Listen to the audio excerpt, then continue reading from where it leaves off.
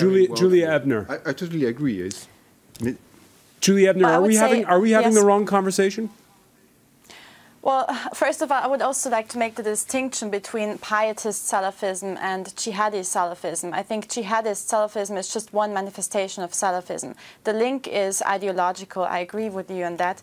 But I think it's really important to keep a very nuanced language also in this debate, because that's exactly also the problem that we face with the far right, mixing up Islam with Islamist extremism, and the same is true for mixing up pietist Salafism with jihadi Salafism. I think it's important to have a very nuanced debate on this. And also, I think, of course, there are various, it's such a complex topic, and this whole radicalization cocktail is, for us at the Quilliam Foundation, we see it almost, it consists of 4 factors. Basically, you have grievances that feed into it. You have identity crisis issues, the sense that, that you can't be Muslim and British or European at the same time, and that is something as one of you mentioned, with the problem with the far right is essentially that their narrative of the West is, or Islam is at war with the West, or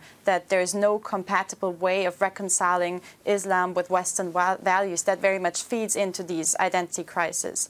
And of course, that is on the basic level. And once there are grievances and identity crises within minority communities, then it's easy for a charismatic recruiter to come and have a narrative, an Islamist extremist ideology that lures these vulnerable individuals into extremist networks. And I think that's why it's important to have a full spectrum approach that really goes into all these different factors. And all these factors. Simon Schofield, do you agree? No, I do not agree.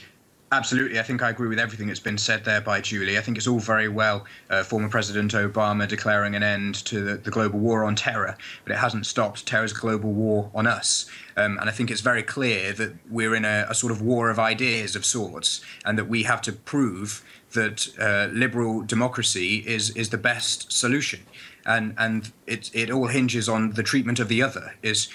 In liberal democracy, if you disagree with one another, you have a debate, and at some point you agree to disagree.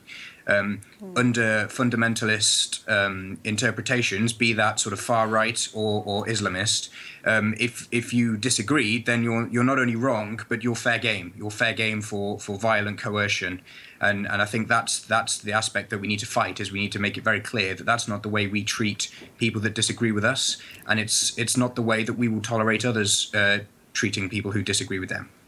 All right, when we come back.